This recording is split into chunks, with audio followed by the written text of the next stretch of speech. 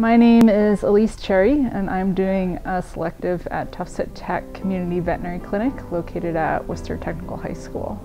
I'm working with Dr. Wolfus and Dr. Grady, as well as some local community veterinarians who volunteer there and some alumni. And I'm also working a lot with the fourth-year veterinary students who are doing their clinical rotation at Tufts at Tech, as well as the high school students from Worcester Technical High School. So a selective student is somebody who would come on potentially in their second or third year experience, and they would come here usually on an afternoon basis, oftentimes Tuesday afternoons or Wednesdays, and come once a week through the entire semester, or if they were here during the summer, they'd come on a daily basis.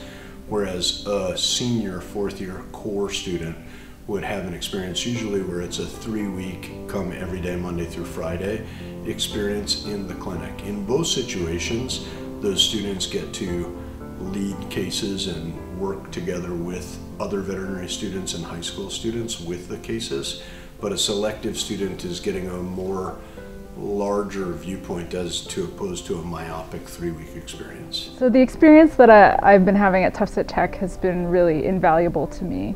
I like to say it gives me a chance to play doctor, but I really do, in a sense, am the primary clinician in a lot of cases. Do a physical exam and identify the primary problems and then discuss that with the veterinarians at Tufts at Tech. They look to me and go, okay, you've identified the problem, what do you want to do about it? And so this is kind of my first experience of having to kind of generate a plan and then present it to the clinicians who then help me and guide me and figure out what I actually need to do and the diagnostics I need to do. And then I'm the one presenting that to the owner. The unique experience of working at Tufts at Tech in that it's serving this underserved population of clients and pets. That is something that I would like to do in my career.